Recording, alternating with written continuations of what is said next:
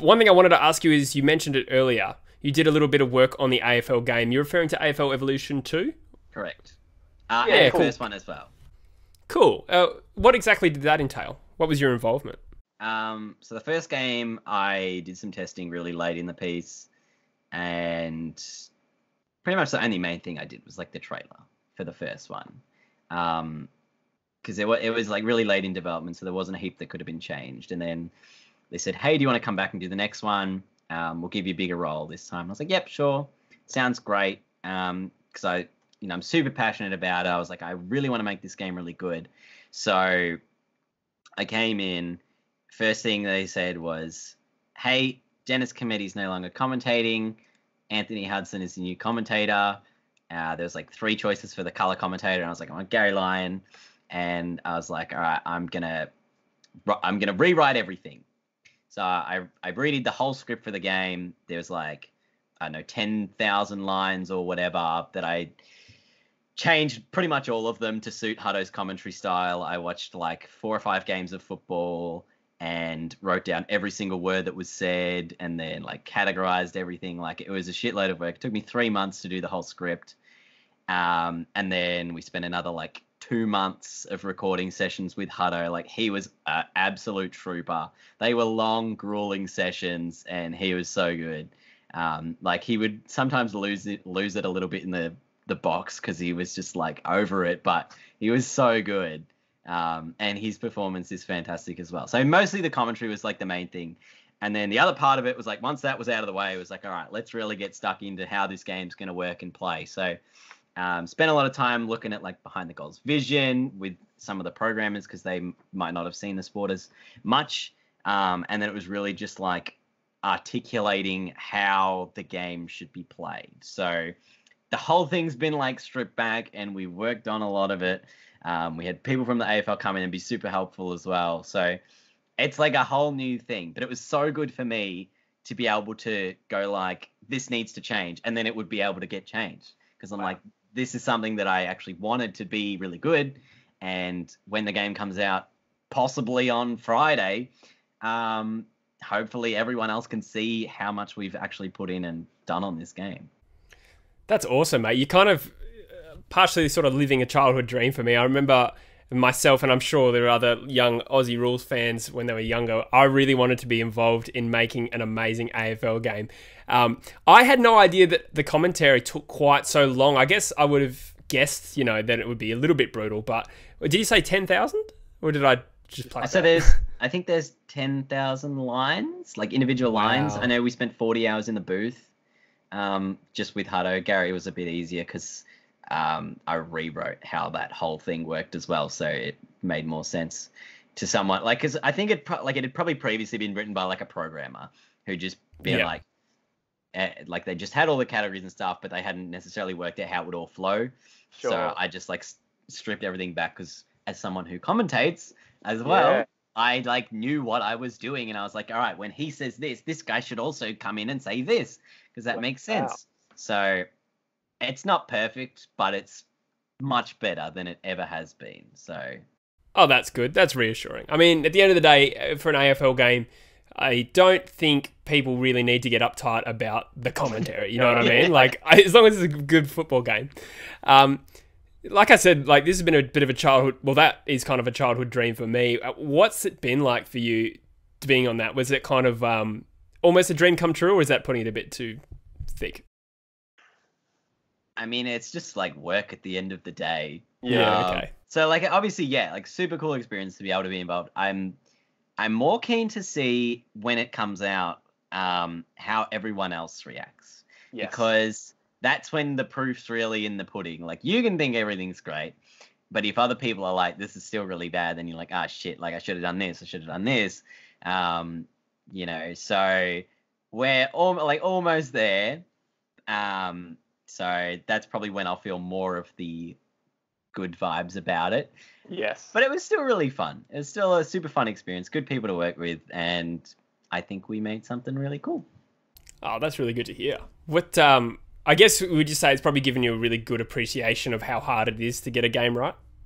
Oh, yeah. Like, I see so much crap online. Like, there's always negative comments. I mean, the AFL Facebook page in general, there's no, like, they don't ever have a good post. There's always some cynical prick in the comments section ranting about, like, Carlton should win the spoon or something. I don't know. They're always going off about something.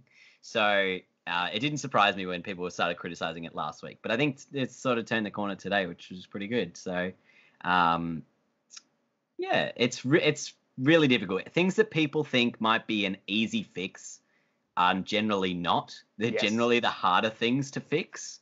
And it's a lot of time that just takes to get things right sometimes. Like if I'll be like, I just want to do this, it doesn't seem like it's too hard. And they're like, well, we actually need graphics, UI, we need this, we need this, we need this. And then you need a database to have all this other information in. And I'm like, yep, okay, that's not happening. So you have to take the little wins, and I've definitely snuck multiple things into the game without asking, because I was like, if I ask for it, it's not going to happen. So I'm just going to tell someone to do it, and if they do it, fantastic. So. That's cool, mate. I always laugh looking at sort of, I'm sure you've read plenty of them, like AFL game wish lists and how ridiculous they get in terms of, like, even I read the FIFA ones as well, but some people are just like, I want to be an umpire mode. And it's like, how many times realistically are you going to play be an umpire mode? Like, people don't have... I even saw a comment, something like, on one of my vids recently, because I made a reaction to the trailer vid, and someone put, I'll only buy it when it's as good as EA or 2K. And it's like, well, you probably got to lower your expectations a little. How big actually is the team working on this game? Because I think I read a comparison, I think when it was Big Ant, they said they had a team of about 45 people, and then you compare that to EA, who had like over 1,000. I don't know if that's completely accurate, but you can imagine there's a huge gap. Is it a fairly intimate sort of team working on the game? Well, yeah, like EA have I think they have like a whole floor just dedicated to audio. So wow, just put everything into perspective. Yeah, I think that probably makes sense. Like somewhere around the 40 to 60 people mark. Yeah. Because obviously not everyone in the office is working on the same thing. Like everyone's got different projects. So there's probably always constantly like 15 to 20 people working on it at any given time, because everyone's got their own role. Not everyone is a programmer. There's artists, there's like testing people, QA, and then people like me who are just, I don't really have a role. I just do everything that needs to be done. So, like it is a pretty tight group. And then, so you get to know what people are sort of doing. Yeah, that's cool. Are you fairly... I think you said you feel like you've produced something pretty cool with AFL Evolution too. In general, are you pretty optimistic about the way the AFL gaming sort of movement is trending? Because there was a time where, obviously after AFL 07 or whatever it was, then we didn't get a lot until AFL Live with Big Ant. And personally, I felt that was my favourite, the Big Ant one. And I thought, gee, if we get them going on a few different releases and sort of build up a bit of a budget, and we don't have to start from scratch every time, we could actually build something cool. Wicked Witch now has a second rendition. Are you fairly optimistic about where we're heading? Oh, hell yeah. Like, the problem a lot of people don't understand is how long it actually takes to change engines. Because, so, even though Wicked Witch had, this is their fourth game or something, every single one of them has had to change engine. Like, the Wii one, then it changed engines for the Live 2, then it changed engines for Evo, and then Evo changed engines again to Unreal for Evo 2. A big misconception is a lot of people think Unreal was changed halfway through development. No, it was always going to be in Unreal. It was always developed in Unreal. The problem was, because there were so many unknowns about Unreal, it did take a lot longer to get it across to the new engine than previously thought. So now my biggest thing is the next game, they don't have to change engines. They can focus 100% on improving everything else in the game. Like this one, obviously, we did a bunch of improvements while we were moving it across. But if more than half of the time spent is changing engines, that's like half that is untapped creativity / energy that's going to be used to make a better game. So if this one's 300% better than the last one, the next one's like 1,000% better. You know what I mean? So there's a lot more that can be done now that we're at this point. So I'm really happy with where it's all going. That's very true. That's good to hear and very reassuring. It's people, especially because it's like a younger demographic, are probably going to be buying this game. But like, there's unrealistic expectations around like, oh, I want a fully in-depth, unlimited season career mode from game one. And obviously, in the first rendition of the game, or first edition of the game rather, you're not going to get that. But if you get a third or fourth or fifth game, you can get a pretty good result. I also want to ask you, I watched your trailer breakdown and you talked about that Marley and Pickett spin. And I noticed that, or you mentioned it in the video rather, you got him to spin around Nick Haynes, and in the background you can see the score is at the right time. Tell us about how hard that was to actually do. Ooh. I mean, it wasn't hard to do. It wasn't? It wasn't hard to do. That might be giving away something. Well, basically, kind of in the game day mode, we sort of spoke about it anyway. Like you can now set a custom scoreline to start your match. Cool. And a custom start time. But for me, it was like in the past, I've kind of had to do that stuff myself and really be like, I'm playing the match to this point and then getting that moment.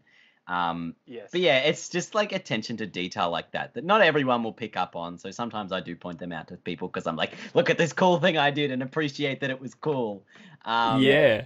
But I don't know. I feel like if you do things like that, it really shows people that you actually care than just like same with the fact that the Liam Ryan like Mark of the Year was in there. Because otherwise they're just like, oh, it's just, someone making a trailer for a game. But there are people that genuinely care about footy there.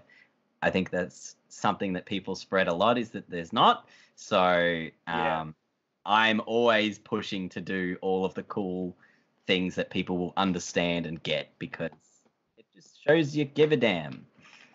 That's cool, mate. Did you do the Dom Sheed goal? Because I remember they did a recreation preview snippet of Sheed kicking a goal from the boundary. Was that you as well? That was me as well. That was a lot more work to do that. Oh, yeah. Because I had to work out. There was so many other things I had to work out at the time. I don't think the feature was in at that point. Or maybe it was. But I wanted to get the time right on the scoreboard. That was the biggest challenge for that one. Was getting the time right.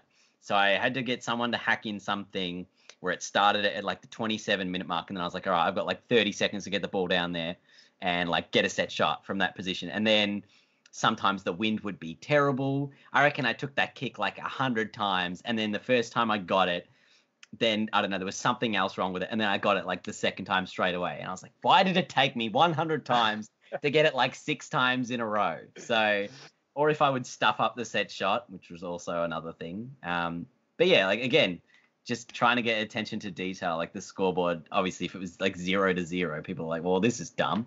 So yeah, sure. Nice one. I don't know whether anyone else would have put that much effort in at the studio, but I was like, I'm happy to do it because I want to show the cool things off. It was cool. I think a lot of people got around it.